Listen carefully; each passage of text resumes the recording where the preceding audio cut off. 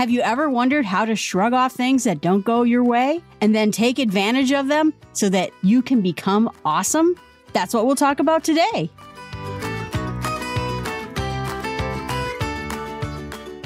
And now that you don't have to be perfect, you can be good. John Steinbeck. Today we're going to talk about a book by Neil Pasricha called You Are Awesome: How to Navigate Change, Wrestle with Failure, and Live an Intentional Life.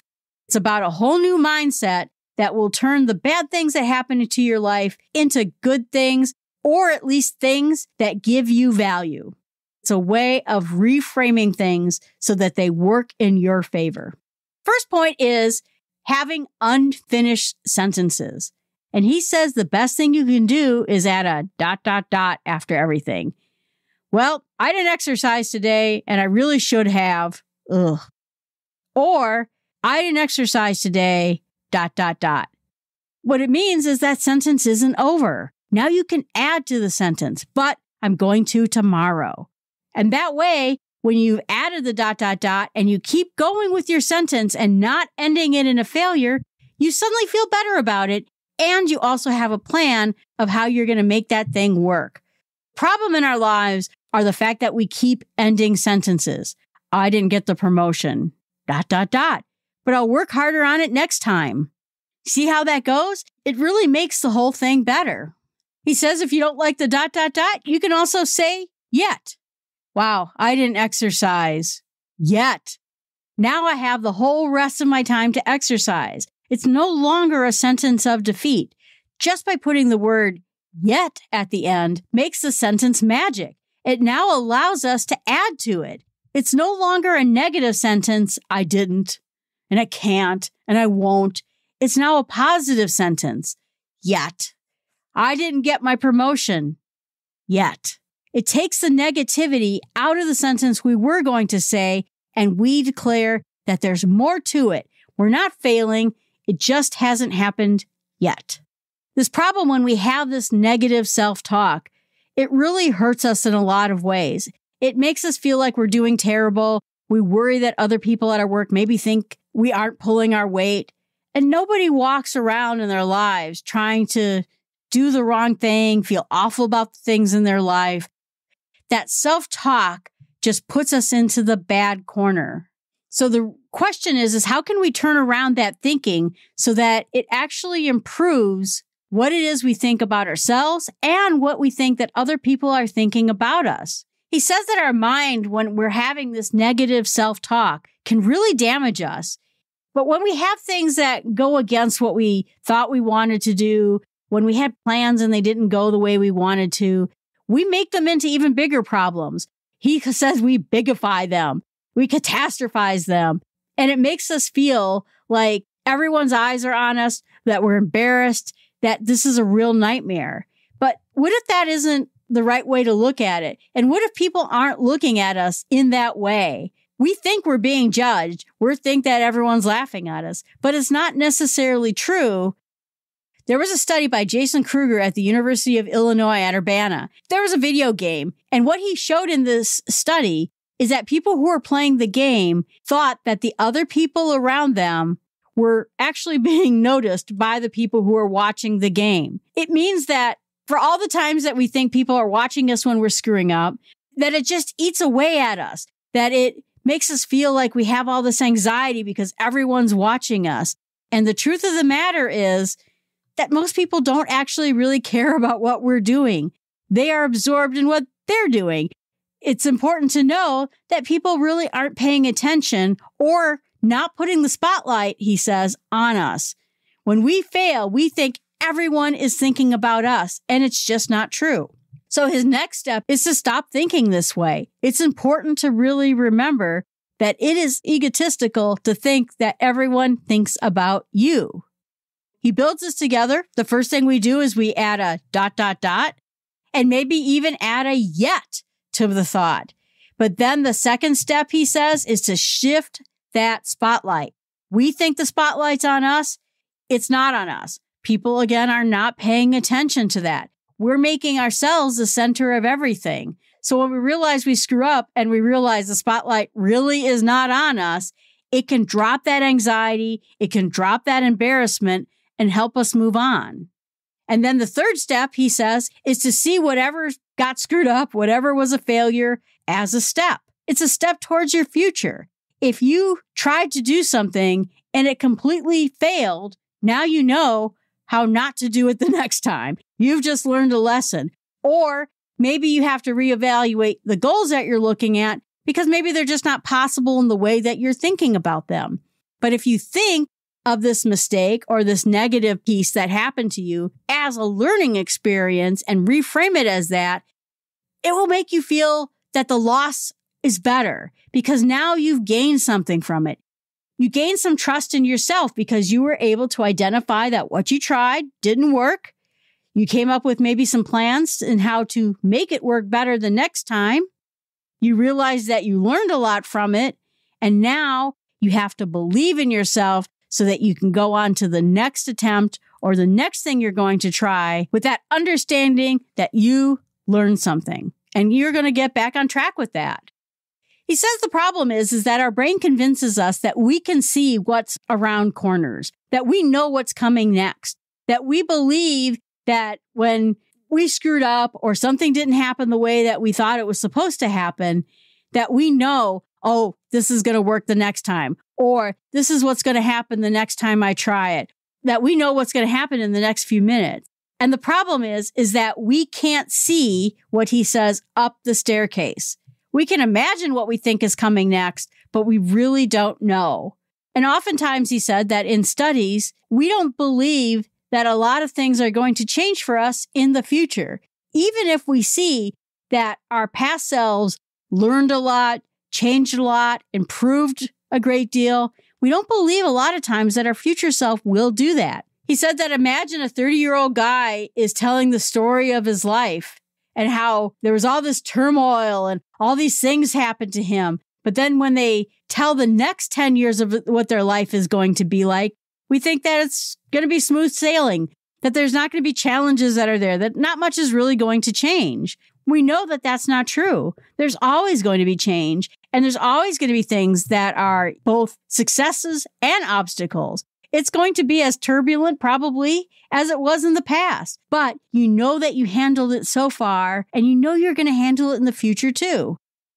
And sometimes when we have these bad things that happen to us, and we think about them maybe happening in the future, we'll think, well, if I lost my job, I might never get a job again. Or if I broke up with my boyfriend, I'm never going to meet anybody else. And that's just not true. We realize that even in the face of all these adverse things that are going to happen to us in the future, we handled them in the past. We're going to handle them in the future. There's going to be a new job and a new boyfriend. And we shouldn't get stuck in thinking that all of this is going to end up in a negative way. We have this illusion where we think everything wild and exciting and good and bad happened to us in our past and is not going to happen to us in the future. But we need to see the rest of the staircase when we get there to understand what's coming next. And we'll be ready for it because we have climbed that far. He kind of gives examples that really what happens is our future is not about destroying everything that happened in our past and then recreating them into something new.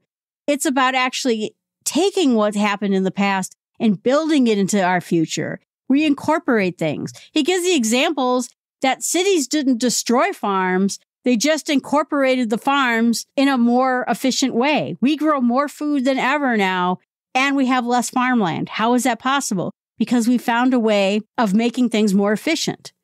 Have this rational brain that thinks when things stop working or things don't go in the way we thought it will, that we're losing something, when in fact we're actually gaining something that's better, more efficient, and easier for us to use.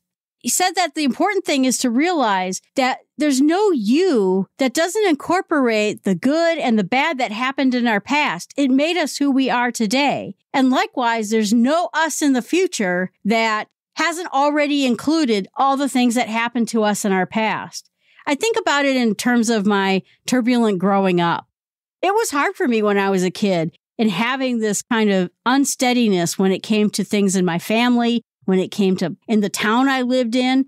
But you know what? It made me who I am today. Would I have had the job I had today if I didn't need customer service skills to deal with my family in a better way?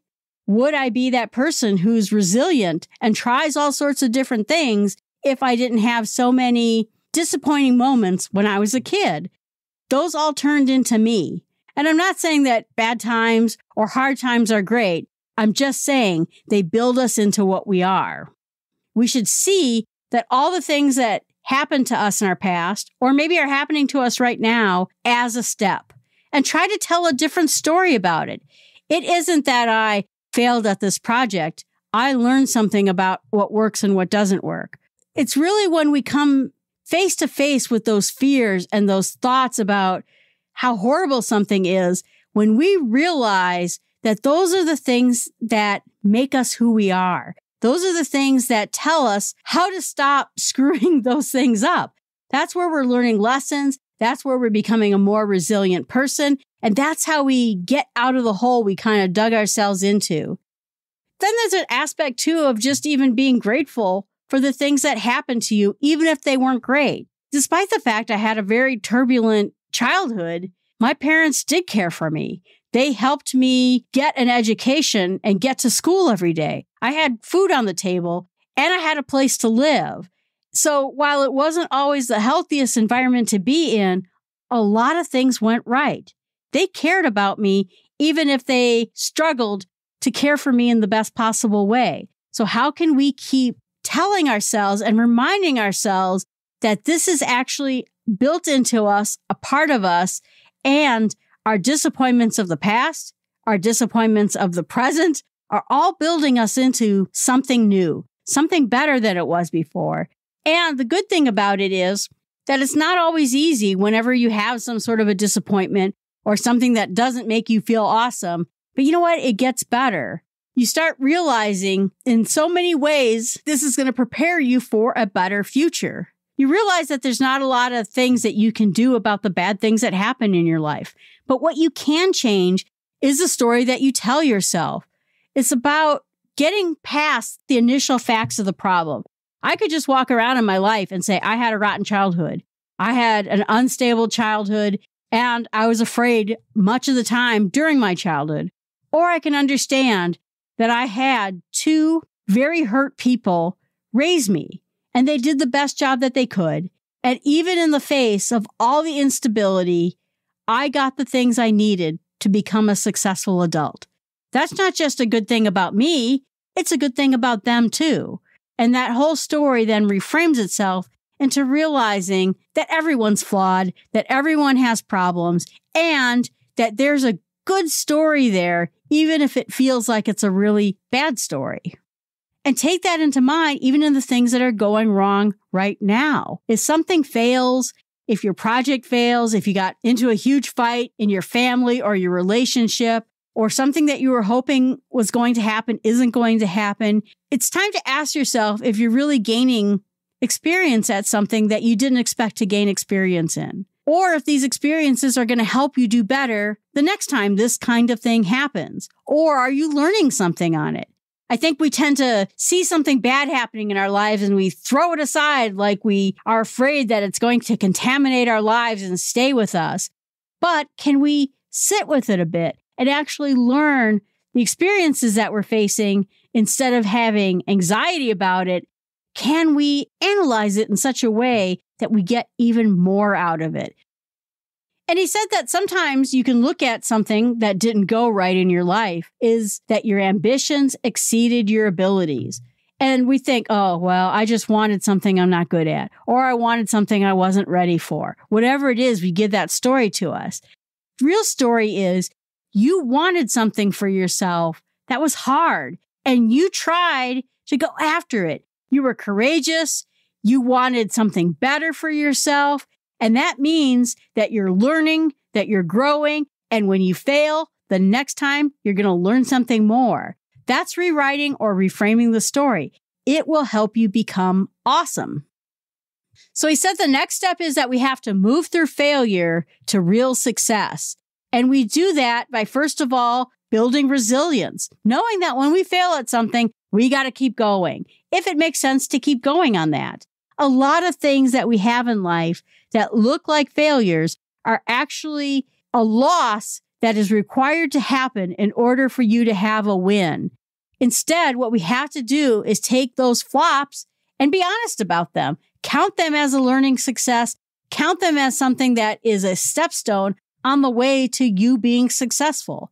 By reframing those things, it's going to show us that we're going to be able to build ourselves up. And he says, get all the way up to awesome. Summary. Instead of being anxious about your life, become ready to make changes. 2, become failure-proof and figure out how you're going to accomplish all the things that you want to and what you're going to do if these things don't go through. 3, use his magic words in a sentence. Remember, at any sentence, you can say ... And once we do that, that sentence helps us take that sting of negativity out of the thing that didn't go right with you. 4, move the spotlight. You think everyone's looking at you. You think everyone notices what you're doing and what's going wrong in your life. But to be honest, nobody is. 5, see anything that is a failure or didn't go the way you hoped it would as a step. What did you learn from it?